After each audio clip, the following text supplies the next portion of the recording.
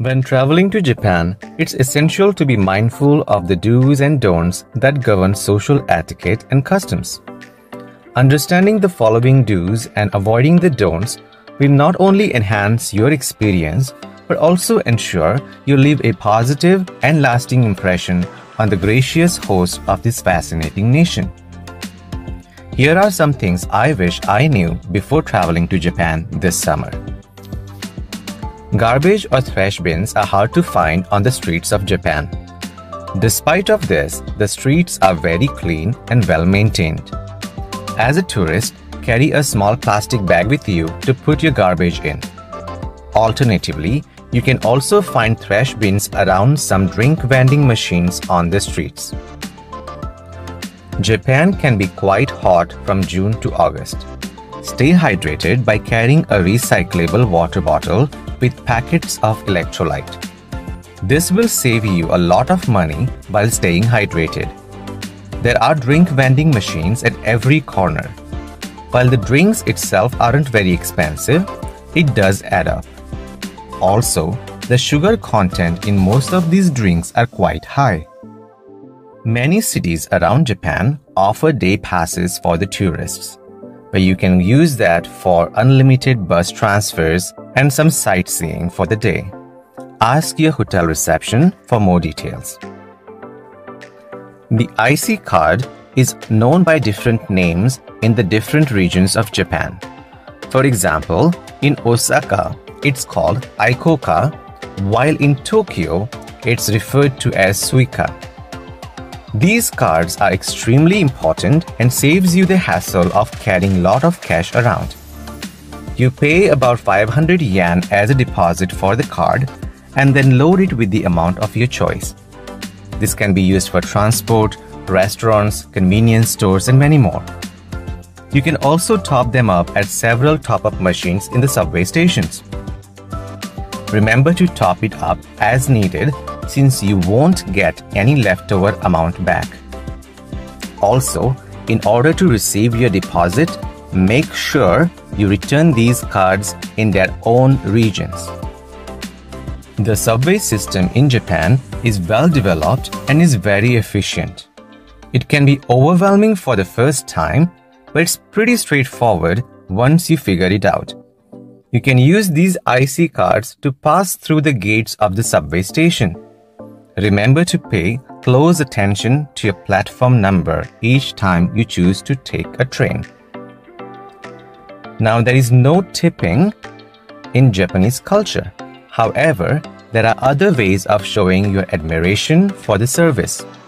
For example, in restaurants, slurping is seen as a compliment.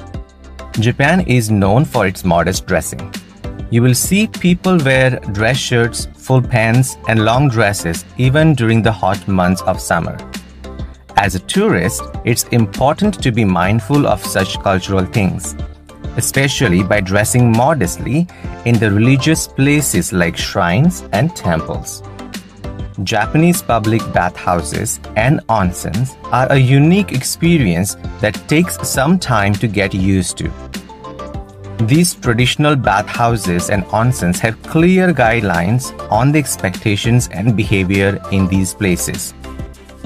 While most such establishments are closed to people with tattoos, some are more flexible and are tattoo-friendly. They might let you in if you cover your tattoos with a tape.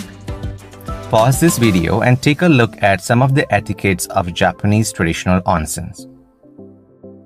There are three major modes of transportation in Japan: JR, Shinkansen, and subway. The Shinkansen is a high-speed, long-distance railway connecting major cities across Japan, while the JR lines encompass a broader network of conventional trains serving various regions. Subways, on the other hand, are rapid transit systems within a major metropolitan area, mainly used for commuting and traveling within cities. All these three components work together to create a comprehensive and efficient transportation system throughout Japan. Ryokan are traditional Japanese houses and are popular among foreign tourists. Many host will ask you to take off your shoes as you enter the house. They will then provide you with wooden slippers. The beds are called futons and can be folded. It's almost like a quilted stuff mattress. The rooms tend to be traditional and are smaller in size. The Google Maps are reliable in Japan, but sometimes they aren't. For example, during our trip, the map would sometimes point to the opposite direction of our travel. So we ended up taking a wrong bus, a wrong train, or even walked away from our destination. This can cost you time that is crucial during this trip, so just be mindful. Coin lockers and luggage services will be available at most subway stations, railway stations, bus stops, and even hotels will offer coin-operated storage lockers. These lockers vary in size, price, and time. These are especially useful if you arrive at a station early and wish to explore the areas around during your layover. Store your luggage in one of these lockers and enjoy your travel. Now, Japan is on an entirely different level for washlets or bidet. These toilet seats not only come with washer, but are often equipped with other features like heated seats, music, deodorizer, and dryer. It takes a bit to get used to this, but once you are used to these toilets, you will definitely Google it to be installed in your homes. Most cities and small towns in Japan are surprisingly walker-friendly. Here are 2 things to know. Walk on the left side so that people can pass you on your right. It is not common to make eye contact with strangers or greet them while walking. Also, be quiet on public transportation and don't eat food in buses, subways, or trains. You will definitely get some looks, so just avoid it if you can. Learn some common Japanese phrases for hello, good afternoon, good night, good morning, yes, no, please, excuse me.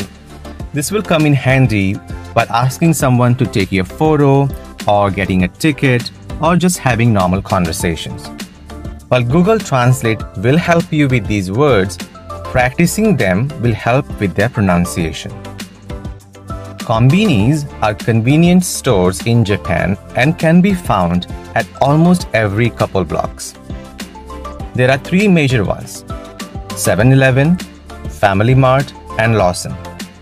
These konbinis will provide you with a lot of options for cheap food and drinks. And when I say a lot, I mean a lot. The workers will warm up your food for you, and you can even make your own smoothie blend. Buying food and drinks from these convenience stores will save you hundreds of dollars. Public display of affection isn't prevalent in Japanese culture. While you will see some PDA in larger cities like Osaka and Tokyo, in smaller counterparts, you won't. Love and admiration is expressed differently in different cultures. If you need to flag down a taxi, which is going to be important if you're getting to your hotel from the station, most stations will have proper taxi stands. The taxis operate on the meter system and are relatively cheap. If you need to flag down a taxi on the road, just raise your hand and wave at a taxi. The taxi driver will open the doors for you and will handle your luggage. Tipping a taxi driver is not a norm.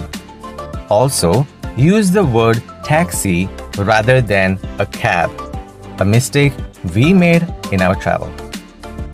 One of the best ways of getting an international SIM in Japan is just to opt for an eSIM.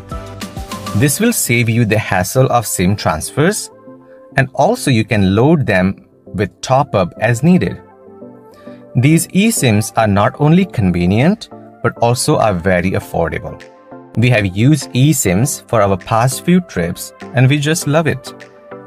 Remember to activate it properly the very first time, and then you can thank me later for this suggestion. Some other apps that will come in handy are Map.me, Gurunavi, Planetize, Imeva, and Japan Taxi.